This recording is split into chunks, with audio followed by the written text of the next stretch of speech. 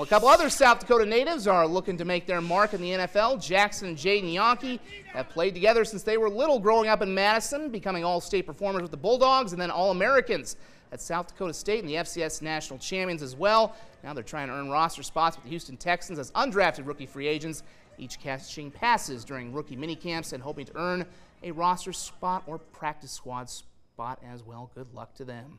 That's a look at sports. We'll be right back.